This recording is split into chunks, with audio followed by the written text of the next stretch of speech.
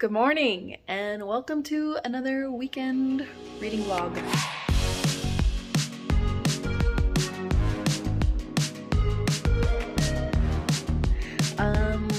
I don't actually have children today, so while they're out of the way, I figured we also do a project while I listen to an audiobook. So let me just show you what project I'm gonna work on. So this is my living room currently and my shelves. I'm doing a little bit of cleaning, so mind the mess. What I'm doing today is actually adding a shelf behind this couch. And why I'm gonna do that is that there is a plug right here. And when the couch is all the way back, you can't access it. So we're gonna add a shelf behind there that's kind of hidden. And also I bought a plug that's recessed into the shelf and plugs into the plug, so that way you can actually just plug a charger in the top. I haven't decided whether I'm going to paint the shelf or not yet. That might be in the next vlog, because this whole area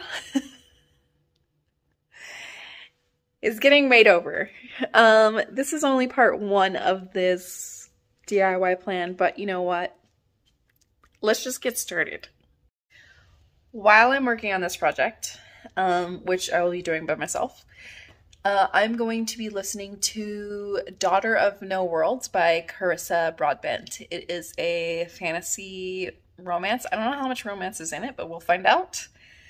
And I'm really excited about it. So let's just get on with it.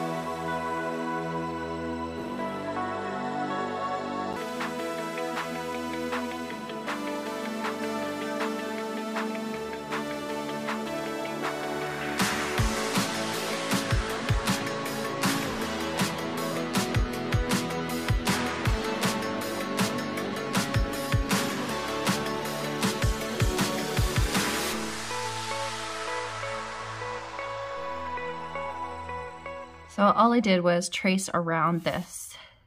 And now we need to cut this out with the jigsaw. The last part for this is that I need to screw it down, but they didn't provide me screws and I don't know that I have any. I'll have to go out and look in the garage. I know. My dad will say, "This is why you keep all the screws." He's right. He's always right.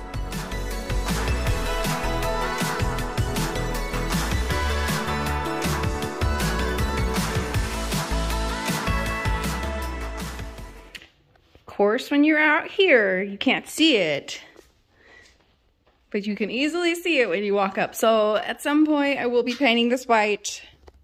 My only problem with that is I'm also gonna have to seal it, because when you paint something white and you have furniture that has fabric that bumps up against it constantly, you're gonna get the backside of your furniture all white.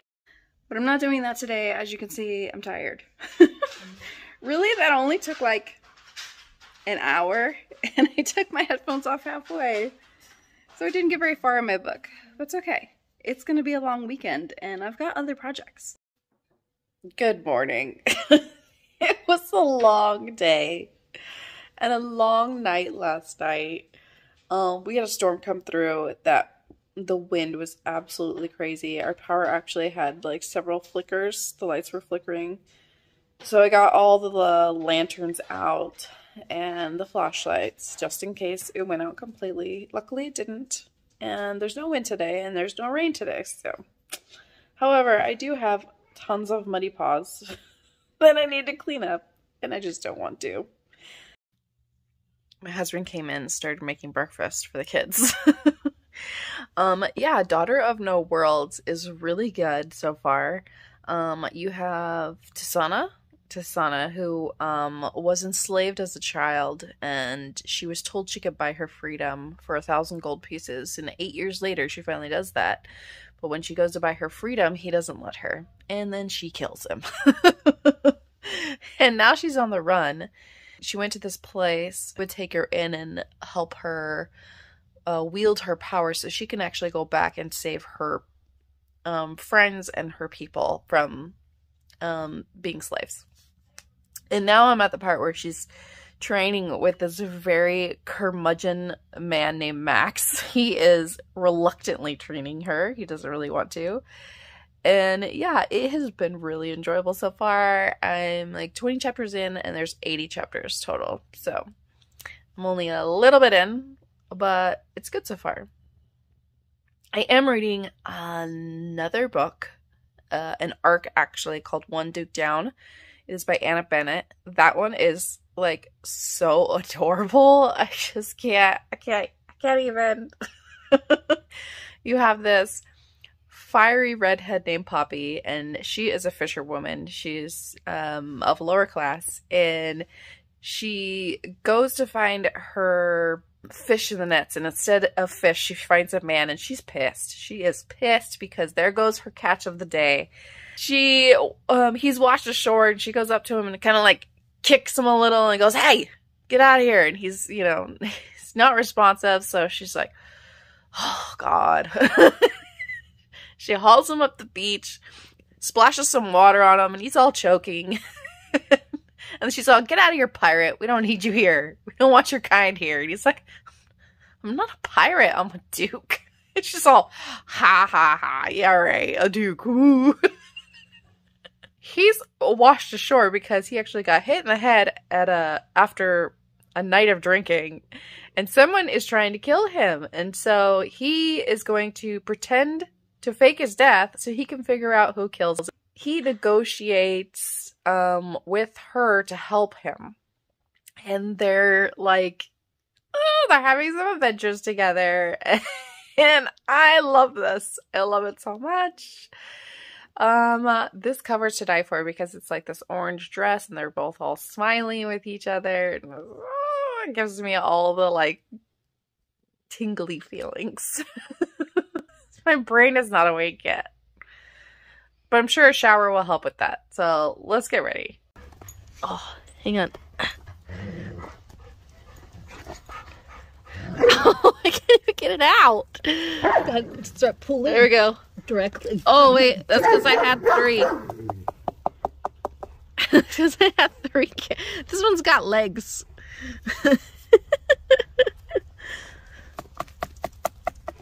Oh my God, that one has more legs. How did I get all the carrots with legs? Bigger. This one's okay. Let me see. Oh, that's a good one. There you go, garden fresh carrots. Look at them. You guys want a carrot? Look at the good girl sit. Oh my God. Oh, I thought they were supposed to have the green parts. She won't eat it. See? Poor Leo, you did get your carrot, huh? Here. No. Oh. Oh, you're getting one. He's gonna run away with it. These are my carrots. These are my carrots. Go on.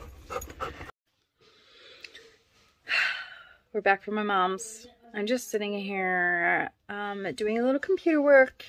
I'm going to make some more headway in my audiobook of Daughter of No Worlds. I think I'm now at like chapter 31. But anyways, that's going to be our evening. I will check back in with you tomorrow because tomorrow is definitely going to be a big audiobook day. Okay, I didn't think I would be checking in again tonight, but I have to. So I got my water. We're in the kitchen. I'm like probably 55-60% of the way through Daughter of No Worlds right now. And there has been a shift. We uncovered a secret. And it feels like there has been a story shift, that there is an added POV, which is weird now because now I'm thinking if we had his POV the whole time, this would have been so good because it is a fantasy romance and this is a slow burn romance and obviously he's the hero. So I feel like almost like I wish I would have gone back and had that POV. I'm a little sad. Not sad. Sad's the wrong word. I'm a little disappointed. It's still really good. I am loving this book. I just finished Daughter of No Worlds. It was so good. I'm still confused at why they didn't have the male narrator in the beginning of the book too. I just didn't understand that. But the second half was so much action, so many like magical traveling things and so many magical elements to it. And yes, it was fantastic fantasy romance. I'm gonna give it, I think I'm gonna give it 4 stars. I don't know if it was a 5-star for me, but it was definitely a 4-star. Okay, I am continuing reading One Duke Down.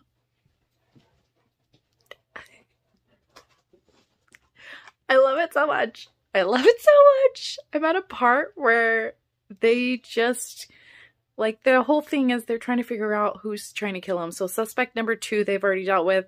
And now they're stopping at an inn for the night. And Lord help me if there's only one bed. I just automatic 5 stars. Automatic 5 stars. I won't even be able to handle it. Oh, let's see what happens. It's even better than I wanted. It's better than I could hope for. Poppy is my new favorite heroine of all time. I'm obsessed. I literally went and pre-ordered this book right now. Y'all need to read it. It is so good. So good. Good morning. Oh man, last night we were woken up, well I guess this morning at 4 in the morning with a pretty incredibly severe storm that rolled through and thunder and lightning. And I don't think my pets have ever even heard thunder because my cat jumped like 4 feet. These storms in California are a little crazy and it's really dark here, so forgive the lighting, but I'm gonna end the vlog here. I did finish One Duke Down last night. I couldn't stop reading it. As you could tell from the smile on my face, it's gonna be a 5-star read for me. I had so much fun reading it. I really loved Poppy and I loved Keen. I mean, she is just this fiery, quick-witted girl and very guarded because of her traumatic past with nobility. And he is just this hopeless romantic who is completely supportive and there for her in all the right ways. And it just works so well. I love it. Especially coming off of quite an angsty read like Daughter of No Worlds, which dealt with some heavy topics in there. It was just such a nice, fun read, and I love it. It comes out soon in January, so I have pre-ordered it, and I can't wait to have it on my shelves. I just need it. I need it. I need it. I need it. I love it so much. Stay dry out there if you're in California or anywhere else that is just having crummy weather. And I guess I'll see you next time. And I'll talk to you later. Bye!